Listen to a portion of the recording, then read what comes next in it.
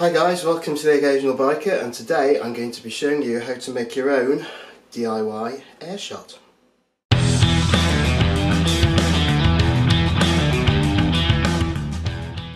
So let's run through some of the things you'll need to make your DIY Airshot. You'll need a 2 litre pop bottle, fairly obviously, a couple of pressed valves, a drill, a 5mm drill bit and some plastic tubing.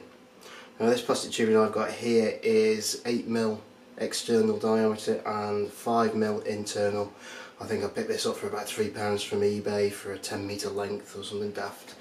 So, first things first, get your drill out, get your drill bit, put a couple of holes in the cap.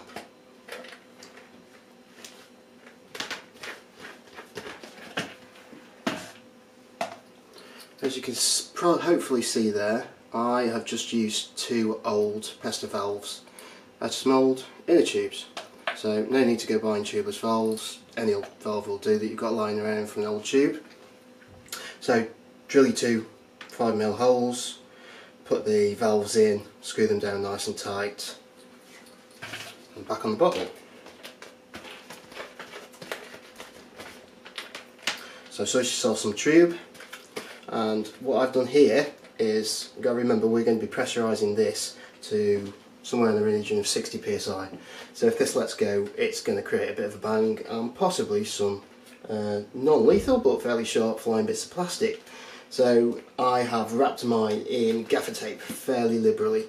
Now when I use this, I also put it under an old towel that I use for mopping up grease, that kind of thing, just to be safe.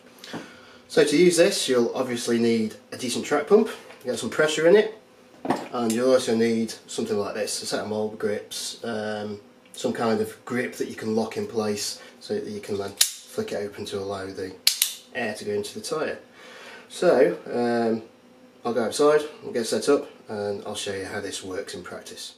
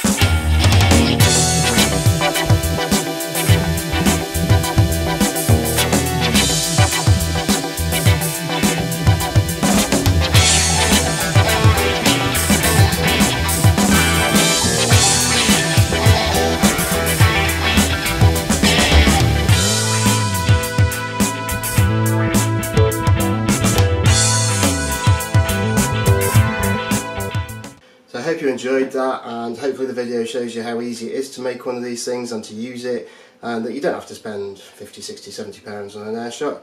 You can make do with stuff that you found in the cupboard and the shed. So thanks a lot guys, hope you enjoyed the video, like, comment, subscribe, all that stuff. See you next time. Cheers.